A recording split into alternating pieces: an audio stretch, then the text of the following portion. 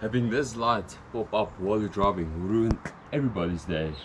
I'm going to show you how you can save thousands just by buying something simple and small like this. If you're a car guy or a car girl, stay tuned. You want to watch this video to the end. Let's get started. So how does this thing save you money?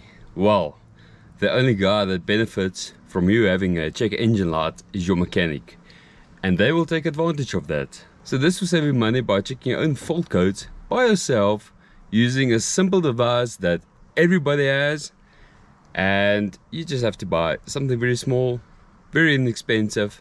So I've got two options for you, so check this out. The first option, and something I don't use a lot, is basically a very small scanner like this.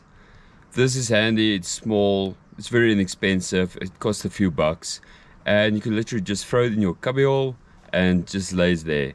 What makes this nice is it's very fast, and if anybody comes to you and say, listen, I've got a check engine light, you can just plug it in and check it for them and even clear it for them. I've done this many times. I'll put a link down in the description down below, and I'll show you guys quickly how this one works. So first off, you want to find your OBD2 port where this will plug in. The port looks something like this. Right, so then we plug it in. You want to put your ignition on the 2 position. Not starting, just on the on position. Okay, so we plug this into the Ford Ranger. And I know this vehicle doesn't have any codes. I don't actually have a vehicle with any codes at the moment. So we just go into the menu, Diagnostics. When you use this tool, make sure that your ignition is on the number 2 position. So we're going to read codes. Like I said, I know for sure that there is no codes on this. So it's all clear. If you do have any codes, then you can just go to erase codes. Easy like that. We have live data feed, which you can monitor if there's any faults, and if you're a bit tech savvy, then you know how to use that. So basically this is a very cheap, inexpensive tool just for code reading, and it makes your life a little bit easier knowing what's going on with your car. So now I'll show you guys the one that I use the most, the one that I love, and you can basically use your smartphone, your tablet, everything else that's got Android or iOS, and you can basically link your dongle to that. This is called the ELM327. This basically just reads the CAN bus and the LIN bus, and it sends a Bluetooth signal to your phone, and the app does the rest. So let me guys show you how cool this is, because this tool is very powerful and I love it. You don't need an hotel or any expensive diagnostics tools to do the basic stuff. Yes, I do have expensive diagnostic tools, but I rarely use it. It's just laying there collecting dust. So let me show you guys how this one works. We will be doing the same thing. We'll plug this dongle into our OBD2 port. Yours might be located in a different area. We switch on ignition onto number 2 position, number 2. Then I'll be using my tablet, and I'll go to Talk Pro app. All of this will be down in the description. So from here on, I'll do a screenshot on this, and you guys can see clearly what's happening. Okay, so this is Talk Pro, and I'm going to show you what you can expect out of it. So first off, we'll have to make sure that Talk Pro is connected to our ELM327 Bluetooth device before we can go on from there. And then we'll go into fault codes and we'll start scanning for fault codes. So this might take a while. I did speed it up a bit here. So as expected, we have no fault codes at the moment. So then we can go into real-time information, and this is where stuff really gets cool. So we've got a few options. There's a few screens you can add displays. Let me just show you what type of options you've got. You've got a dial needle display, and you can just work through the list.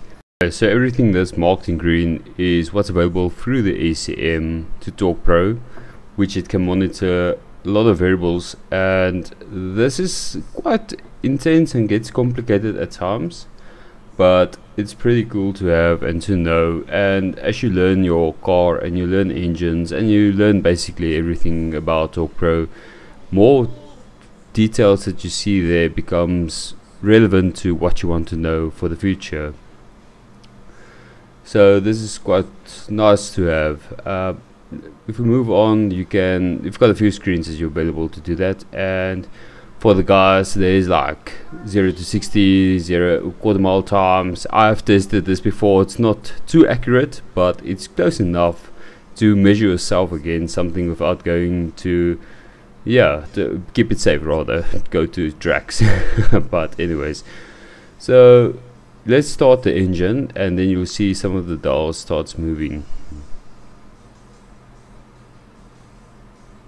So there you can see the RPMs have measured. We've got throttle now. We have a few variables on the basic display. You can set up the display for yourself as you want it eventually. You can see the throttle response on the revs there. It worked very well. Again, let's add a display. And on the Ford Rangers, there is actually one thing that is kind of an issue. There you can see your mass airflow sensors, the details that you want to know from that as it's running. So this thing actually is live data from the ECM right now. There you can see if we've got a full tank, full fuel tank. And then the EGR valve is normally an issue on this. So if you go to EGR error and you see that the latest value is 0%, you know at least there's nothing wrong with it. But let's say you do suspect something, you can just click on it. I made it a large, and then if you start moving and start driving the vehicle, there it will show maybe like a few errors or something if there's anything to suspect from your EGR. This Ranger still got low mileage on it, so I don't suspect any EGR value faults as yet. So basically this is just it. Very nice and powerful app. Go check it out. I'll put the link down in the description. Okay guys, so that's just the basic of this app. I can spend hours on it. So what also makes this very nice is that if you are looking to buy a used car and you go to dealership, they disconnect the batteries and that takes the engine light off. Well, for the time being, until it pops on again, because you don't know. But they don't clear codes. So you can go to your dealership, you plug this in and you run your TalkPro app, and then you can look for codes that has been stored on the ECU, or you can even check when last was it cleared, so that you know, maybe something was wrong with this car, maybe need to investigate a little bit more. It helps a lot to just have this. You can have it on your, let me just get my smartphone out. You can have it on your phone. You can have it on, you can just carry that little dongle. I'll put an Amazon link down below. And yes, I am affiliated with Amazon, so I do get a tiny commission on that, which I just revert back to gift cards so I can buy more stuff and do more reviews back onto what Amazon's actually doing. Still costing me money, but hey, I'm doing it for you guys. So yes, anyways, that's how simple this is. And I think every car guy, every car girl, even if you are not into cars that much, and this is just a little bit of a nice to have, peace of mind type of thing to have, go buy one, go buy your dongle on Amazon or wherever. There's many people selling it. Make sure you don't buy Chinese knockoffs, because that does also happen and they don't work as nice. So just a side note as well, every car is different. Every car has its own type of ECUs and difficulties on how to basically get into the ECU data. Like for instance, the Jeep WJ, you can't use TalkPro app. You have to use WJ Diagnostics, which is also a free app. That I'll show it to you guys later on when we get feedback eventually on that Jeep.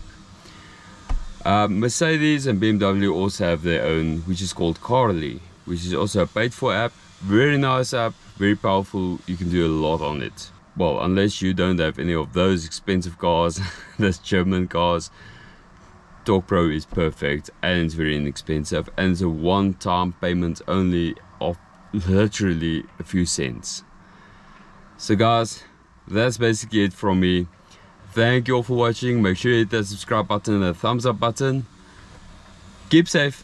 Jazz.